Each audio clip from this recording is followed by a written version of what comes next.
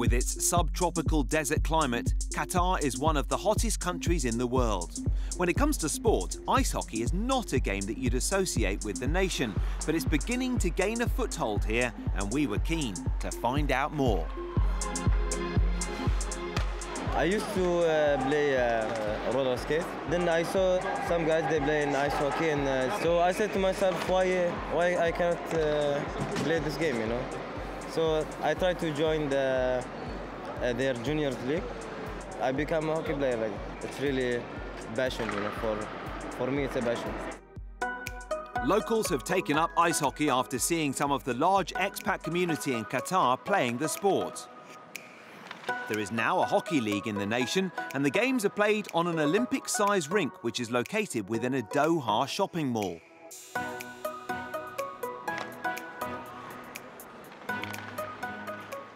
I've been the Ice Hockey League here in Qatar for 15 years now. I'm from Canada, from the province of Newfoundland, and came here in 2003 as an expat.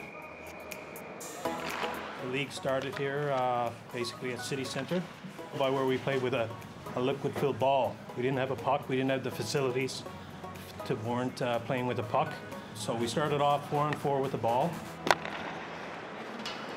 Growing up, played minor hockey in around Brockville, Ontario, all the way up through, and then came out here 2 years ago. I knew there was a good group of Canadians and other international expats that were here playing hockey. The Ice Hockey League here consisted of mainly just expats from Canada, United States, a couple of Europeans. It has grown from there, and I think we went from originally maybe 45 members, and we've gone up over 150 from all places over the world, all places in Europe, Australia, New Zealand, of course Canada, United States. Make sure you force the D. I started playing hockey 9 years ago. I saw it in the city center. There's a Canadian, they play it, and they see the game. So I see it, it's interesting. It's a tough game, so that's why I played this game. I like to see more Qatari, they play this game here, especially in the desert country, and there we have ice hockey. There are 7 teams in the league, and Qatar became a member of the International Ice Hockey Federation in 2012. Their men's national team began playing matches that year. A team of Qataris, it's just not natural to this country to have ice hockey. So it's been a really great addition. They've got a Learn to Skate program where they've got some young guys coming up. They'll join the lower divisions. And the guys who started 5 years ago have now moved up into the A division. They're top players in this league. So they've come a long way in the past 5 years, and we're really proud of them.